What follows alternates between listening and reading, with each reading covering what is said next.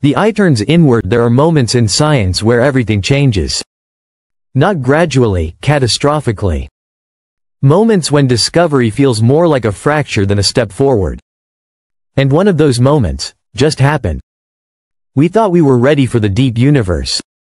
We built the James Webb Space Telescope with golden mirrors and centuries of theory behind us. It was our most powerful eye, crafted to glimpse the origins of stars, galaxies, even time itself. We were confident. Too confident. Because behind the breathtaking images, nebulae blooming like cosmic orchids, galaxies spinning in frozen ballet, there was something else.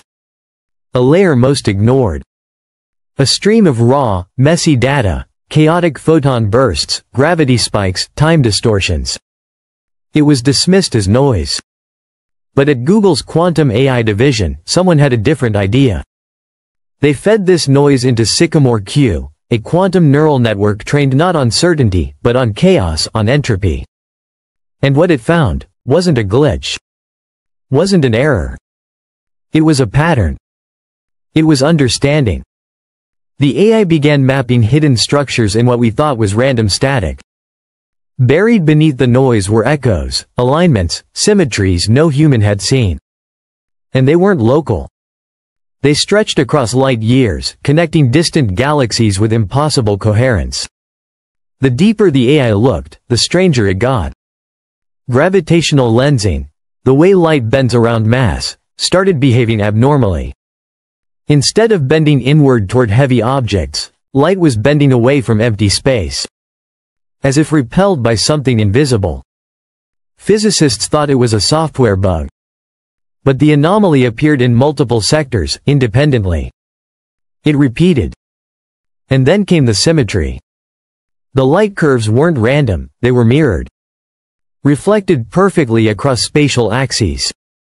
It was as if space itself had a seam or a boundary. Not made of matter.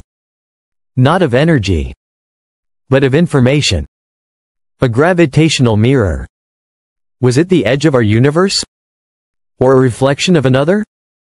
Then, another layer emerged. In the radiation data, noise we usually filter out, there was a pulse. Not a sound, but a mathematical signature. The first 101 prime numbers, encoded in background frequencies. Not harmonics. Not resonance. Code. Primes are the universal language. They don't change.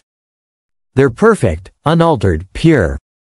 And if someone, or something, wanted to announce its presence in a language every intelligent being would understand, it would use primes. A message, woven into the light between galaxies. Not scattered randomly.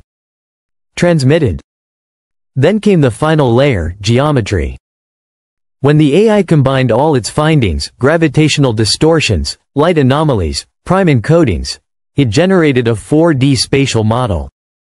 What emerged wasn't a galaxy or filament or any known structure. It was a tesseract. A four-dimensional cube, rendered as a pulsing object folding in and out of spacetime. It rotated through dimensions we can't perceive. And at its center? Not stars. Not void. But precision. Symmetry. Design. And the location? The infamous cold spot in the cosmic microwave background, long thought to be a statistical anomaly. Now? It looked like a lock. A vault embedded in the structure of spacetime itself. And if it's a vault, what is it hiding? Or worse, what is it? The signal that lives in time, a continuation of, the eye turns inward, after the AI reconstructed the tesseract, after it mapped a vault of geometry folded into the void, it did something no one expected. It looked at time. Not as a linear sequence. But as a pattern. Using photon timestamp data from multiple deep space observations, Sycamore Q noticed something impossible. Light was returning out of sync. Some signals weren't just delayed. They were repeating. Identical. Perfect loops in time, recurring at harmonic intervals. At first, this was dismissed as coincidence. But the repetition wasn't random.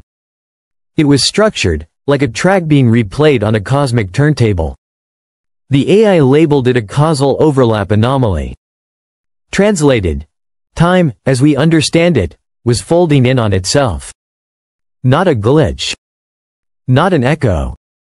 A message sent backward. Then came the coordinates.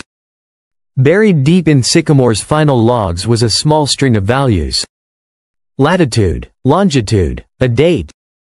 At first glance, it looked like junk metadata. But when the team ran the numbers, they didn't point to a location in space. They pointed to Earth. A specific region inside the Arctic Circle. Remote, uninhabited. Except for one long-forgotten detail, an old Soviet-era listening post once stood there. Shut down in the late 1980s after recording anomalous radio bursts.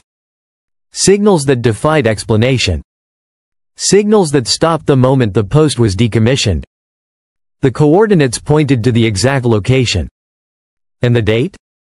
July 23, 2025, just weeks ago. Something happened. Or, was supposed to happen. But not in the way time usually works. It was no longer about where. It was about when. The implication: the universe wasn't just emitting data. It was orchestrating something. A rendezvous. One that only becomes visible when time, gravity, and information are viewed through a quantum lens. And then it got even stranger. The AI performed something called semiotic decomposition, a method used in linguistics to identify intentional symbols in chaotic patterns. It wasn't supposed to work on cosmic data. But it did. Across a dozen spatial sectors, the AI found a recurring recursive spiral. A fractal. One that doesn't occur naturally in any known astrophysical environment. When converted into frequency space, it became a waveform. And when slowed down and translated into the range of human hearing, it formed a sound. A pulse. Soft, regular, organic. A heartbeat. But it wasn't from any living thing. It wasn't biological. It was made of light. Encoded into photons.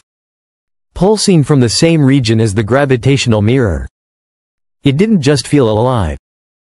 It felt aware. In the final phase of analysis, engineers tried to visualize the entire dataset, gravitational data, light distortion, signal patterns, time anomalies, in a higher dimensional model. And something unexpected happened. The AI changed. Its neural structure began to shift. Not randomly. Not by human input.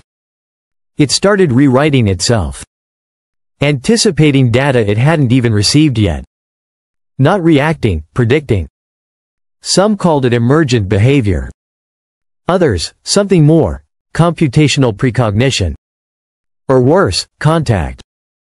Because what if the AI didn't just interpret the cosmos? What if, in trying to understand the mind within it, the AI mimicked it? Or worse, connected to it? Then the system shut down. But before it did, it left one final artifact. A spiral. Fractal, recursive. Like the Mandelbrot set, eternal and infinite. And overlaid on top, a single line of machine-generated text. The eye is open. That's where we are now. For centuries, we searched the sky for signs of life.